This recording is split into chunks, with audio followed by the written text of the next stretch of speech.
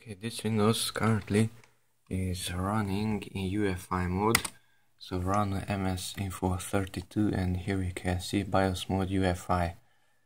Okay, and because of that UEFI mode, for example this program EasyBCD, yes, allow, it is running in limited mode.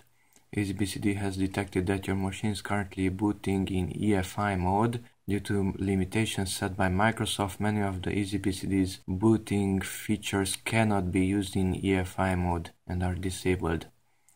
Okay, so for example, add new entry, and I cannot boot from ISO files. It's disabled. VHD files can be used. Okay, so let's go here, Aomei Partition Assistant Pro Edition, not standard but Pro. Here we have the hard drive. It says it's in GPT mode, GPT. Right click on it and convert to master boot record.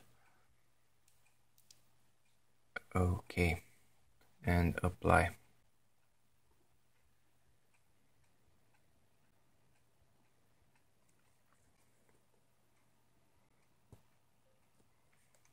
Reboot the computer. And we have a blue screen. Now reset the computer, press the reset button, and we have to make another modification, so press the delete button to enter BIOS. Okay, and here in BIOS, let's go here to settings. You can switch between the two modes using the F7 key, F7, this one and this one. With F7. Okay, so use this mode, go here to settings, go down to boot, and in this case we are not booting from a UEFI hard drive anymore, hard disk, but instead from a simple hard disk. So here at the first option, enter there and select hard disk, so it's not UEFI anymore. Okay, but we have to select which hard disk. So go down, hard disk drive BBS priorities, enter into that one, and the first boot option, let's select the hard drive, is that one in my case. Okay, so that's the hard drive. Escape to get out from here. Okay, F10 to save the changes and exit. And now Windows should start and no more error messages should be shown.